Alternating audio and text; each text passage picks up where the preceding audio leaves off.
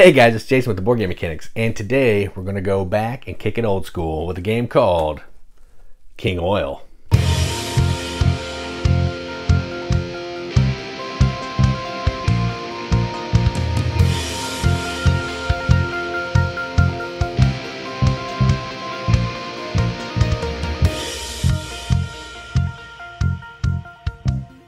King Oil is a game from 1974 from Milton Bradley, plays 2 to 4 players. And what you're trying to do in this is you're trying to be, well, King Oil.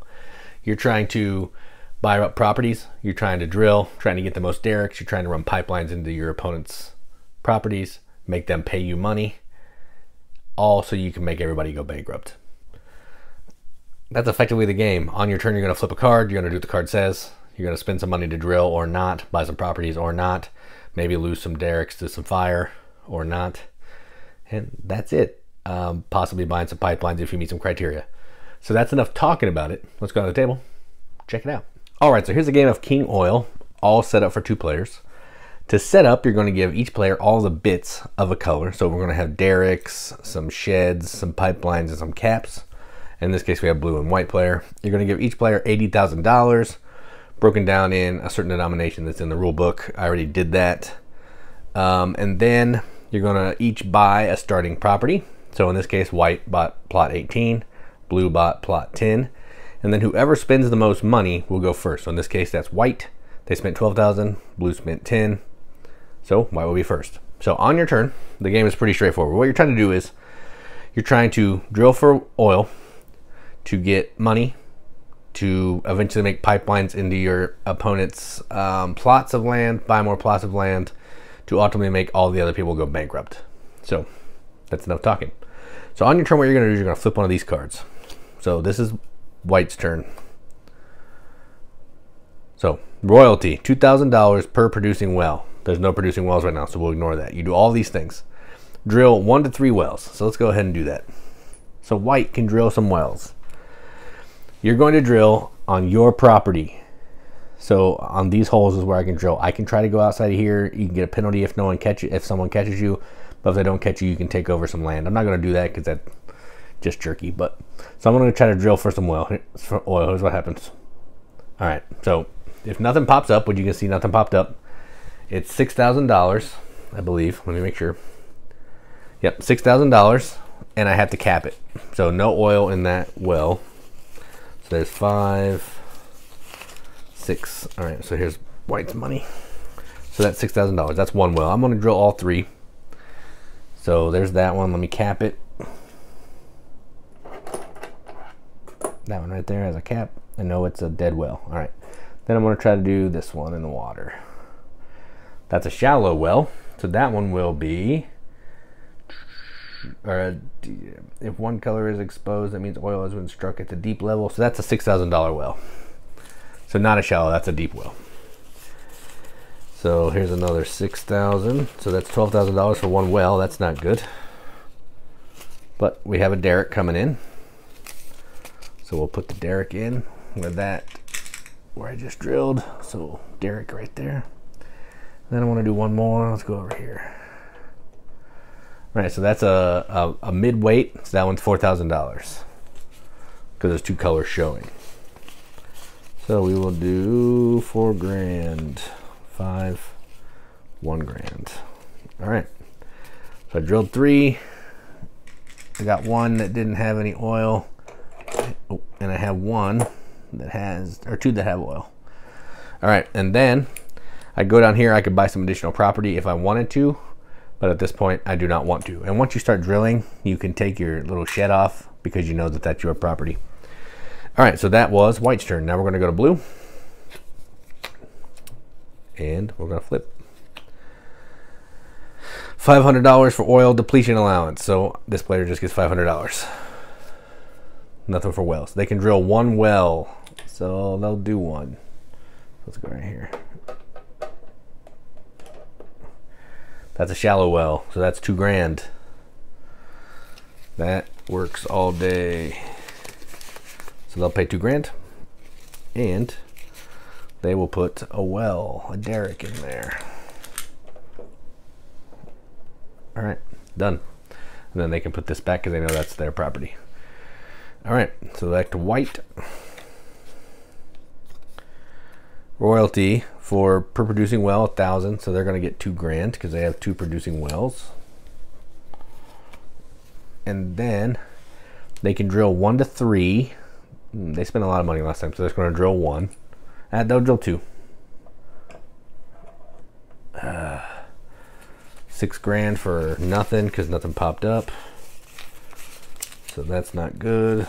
So there's 1 cap.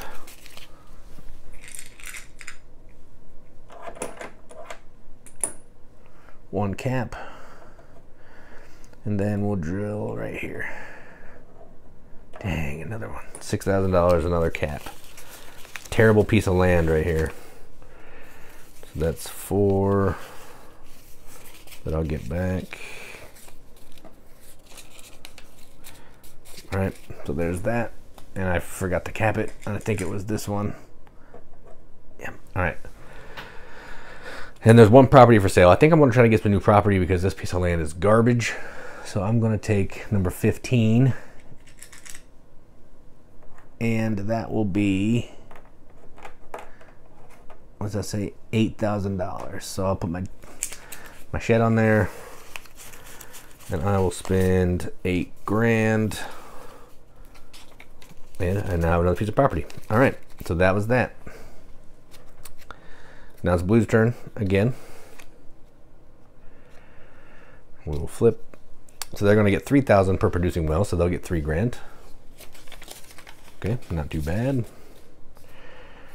All right, and then they can drill 1 to 4. I think they're going to they'll do 2. We're going to do 2 wells. So that's a medium. So that's going to be a $4,000 one. 3, 4. All right, so 4 grand for a derrick right there. And let's do this one.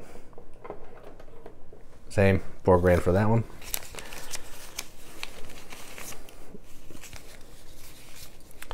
So we got 2 more wells from that one. All right, so that was a good turn. No property for sale. Done. All right, so that's how the game is going to play effectively. You're going to keep drilling, trying to get some things. Another thing you can do on your turn, once you have 4 functioning derricks on your property, you can then pay to take a pipeline into an opponent's property. So say blue was here and they drilled some wells here, and I had a couple more over here like I was trying to do in my dead property. So I had these over here like this. On my turn, I could buy a pipeline. So I would pay 25 grand. So say white would pay 25 grand. I could do, if I have 25 grand, 10, 20, 1, 2, 3, 4, 5. All right, 25 grand. Then I would take one of these pipelines and I would take it into the opponent's territory like this. Now, what happens there is I'm going to get royalties when it's their turn based on the number of pipelines into that property and the number of derricks they have in that property. So for 1 pipeline into an opponent's property, I would get $1,000 per derrick. 2 pipelines into one opponent property, 3,000. 3 pipelines into one opponent's property, $5,000 per derrick. So that just gets insane. So here's kind of a grid on what you can do when you're building a derrick, or when you're doing pipelines, how you're allowed to do that. It's just some examples because that's the most tricky part of the game. And the only way to get another pipeline out of this property is I'd have to have 5 derricks. So I could do 5, you know, and I could send another pipeline if there was an opponent over here. And then if I had 6 derricks, I could send another pipeline to this one, for example. And you can only ever have 3 coming out of a property. So once I did that, I would be tapped out. And this player could not then take a pipeline and go back into that property. That's not allowed. So they'd have to go into this property or something else, or come from another property into mine. So that's how the game's going to play. You're going to keep doing that until one player has the most money, or all the money runs out, and then whoever has the most money is the winner. More times than not, someone's going to go bankrupt, especially in a 2-player game. It kind of amps up pretty quickly because you're just going back and forth. There are some bad cards in here as well. There's 2 of them, I believe. There's fire damage. That's based on the number of, derricks you have. You're going to lose some stuff, and that's bad. No one wants that. It doesn't give you any income, let you buy anything. It's just bad. So stay clear of that. So yeah, that's the game. One other thing I didn't show you is it's got these gears down here at the bottom. It's going to change the board every game. So it's so much different types of randomness you can get. All the wells are going to be different heights. The dead wells are going to be in different places, and that's really cool. So that's King Oil. Let's go at the top. See what you think about it. All right, well, that was King Oil. So yeah, this game is great. This is a vintage game. It's basically a flip and do, roll and move game, but instead of this, you're flipping a card and doing what the card says. But it's so satisfying drilling for oil, putting that well down in the hole and seeing what happens. If no colors come up, 3 colors come up, that's the best. 1 color comes up, still great because you're getting oil, but it's more expensive. Just cool. Trying to get pipelines into your opponent's properties so you can make them start paying you. Getting multiple pipelines in an opponent property so they pay you more. Just so fun. Yeah, granted, there's not a ton of decision space here. It's a flip a card and do what it says. But the way this board works by the randomizing, which I showed in the playthrough, where you can spin those gears in the side and it makes the board different every single time, is incredible. The board is the centerpiece of this game. Put in the oil well down in there, try to drill, see what happens. So satisfying and fun. This is probably not my favorite game in the world by any means. I mean, it's effectively like Monopoly. You're trying to make people go bankrupt. But this is 1,000 times better than that because at least it has some tactile and it has a game. The drilling, which I've already talked about at least 7 times, is just so good. So yeah, I'm going to give it a BGM accepted because it deserves that. It's going to get a 7 out of 10 on BGG, which is a 3.5 out of 5 on an arbitrary rent scale. That means absolutely nothing. But I like to give it to games that I enjoy. Now, this is going to stay in my collection. It's hard to find. This box is beat all to shreds.